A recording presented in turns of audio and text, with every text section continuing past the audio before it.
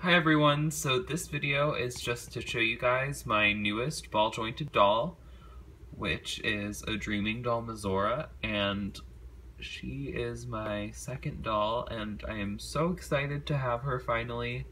I waited about 1.5 months, I want to say.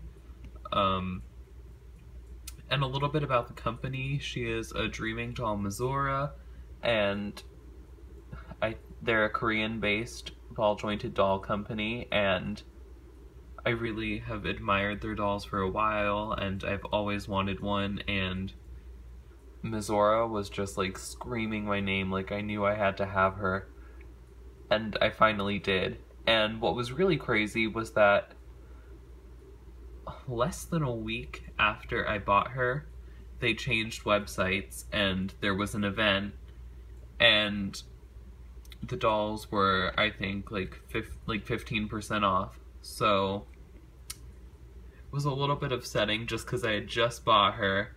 So I decided to just email the company and see if they could do anything. And they actually did go ahead and give me the discount. So I did get her for 15% off. So that was really exciting. So pretty much it was like a free face-up kind of deal. So yeah, and this is her company face-up, and I'll just show you a closer look of it, and her eyebrows, really pretty. And she's a normal skin, and she's really beautiful, and I just love how beautifully sculpted she is, and her resin feels so different from my other doll too. It's like crazy how different. Hers is a lot smoother and less shiny, it's more matte, and her arms are just so poseable, and they're double jointed. However, her legs are single jointed, and Picaro has a really great body review on these dolls, so I really recommend you check that one out. And I'll probably link it in the description too so you guys can see it, because that really sold me. And yeah, I really love her. And a little bit about her character. She is, at first I thought she was going to be shy, but then when I got her, she told me otherwise. She is not shy.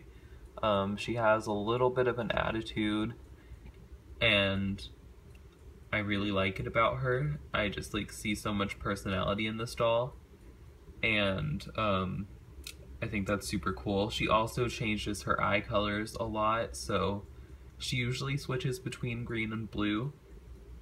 Sometimes she has one of each, but her natural eye color is unknown, and her power is that she can shapeshift. So she likes to shapeshift, obviously, because that's her power, and that's what she does. She usually goes from animal to human, and well, obviously she does. I don't know what I'm talking about right now.